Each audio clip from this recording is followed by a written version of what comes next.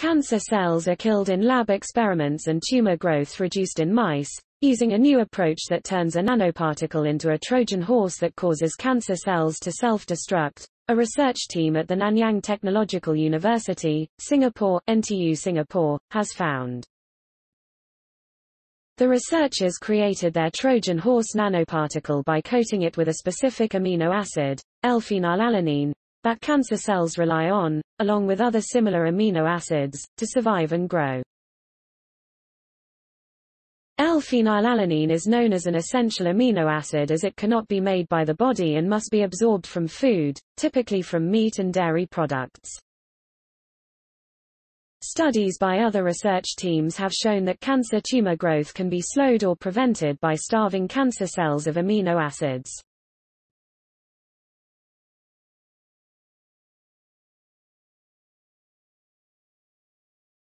Scientists believe that depriving cancer cells of amino acids, for example through fasting or through special diets lacking in protein, may be viable ways to treat cancer.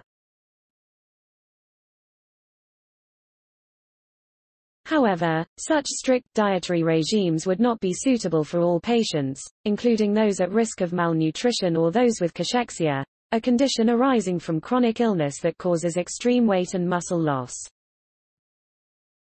Furthermore, compliance with the regimes would be very challenging for many patients.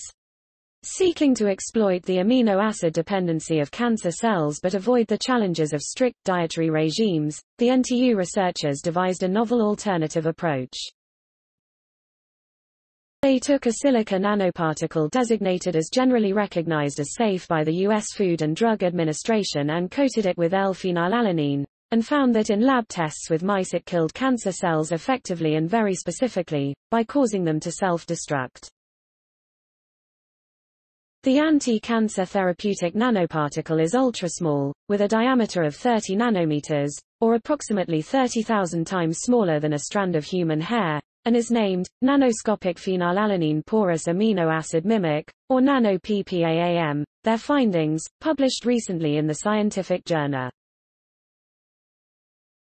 Assistant Professor Dalton Tay from the School of Materials Science and Engineering, lead author of the study, said, "Against conventional wisdom, our approach involved using the nanomaterial as a drug instead as a drug carrier.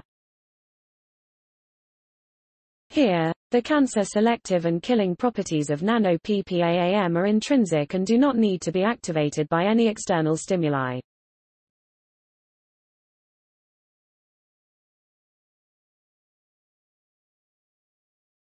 The amino acid L-phenylalanine acts as a Trojan horse, a cloak to mask the nanotherapeutic on the inside. By removing the drug component, we have effectively simplified the nanomedicine formulation and may overcome the numerous technological hurdles that are hindering the bench-to-bedside trial. Tumor growth in mice with human triple-negative breast cancer cells was also significantly reduced compared to control models. Further investigations showed that the amino acid coating of nano-PPAAM helped the nanoparticle to enter the cancer cells through the amino acid transporter cell L81. Once inside the cancer cells, nano-PPAAM stimulates excessive reactive oxygen species ROS production, a type of reactive molecule in the body, causing cancer cells to self-destruct while remaining harmless to the healthy cells. Please support my channel to grow by pressing subscribe button and the bell icon. We will notify you technological news. Thank you.